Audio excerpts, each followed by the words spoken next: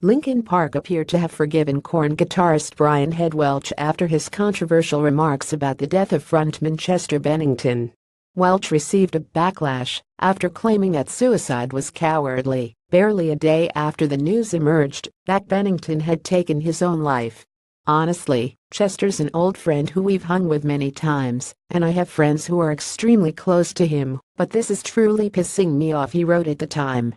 "How can these guys send this message to their kids and fans? I'm sick of this suicide shit. I've battled depression, mental illness, and am trying to be sympathetic, but it's hard when you are pissed. Enough is enough. Giving up on your kids, fans, and life is the cowardly way out." Sick.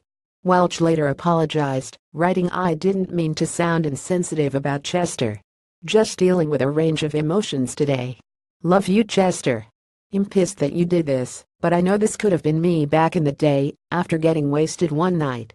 Now, in a new Instagram post, he has confirmed that the Linkin Park crew have forgiven him for his remarks, as well as confirming that he will join his fellow Korn bandmate Jonathan Davis in performing at Linkin Park's upcoming memorial concert for Bennington. "When I heard the news about our friend Chester Bennington, I was so sad, hurt and angry.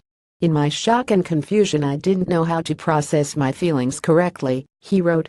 "I spoke out from a broken heart, and I want to thank the LP camp and all of my friends and fans for the forgiveness, understanding and grace that was extended to me.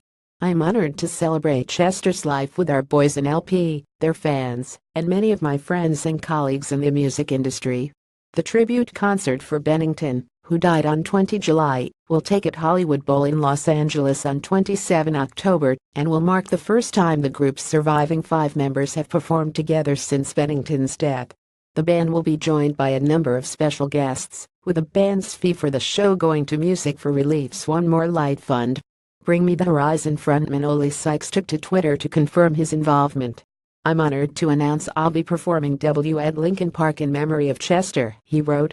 The tribute will also include members of Blink-182, Avenged Sevenfold and System of a Down. For confidential support on mental health, call Samaritans free from any phone, at any time, on 116 123 UK Roy, or email joe@samaritans.org.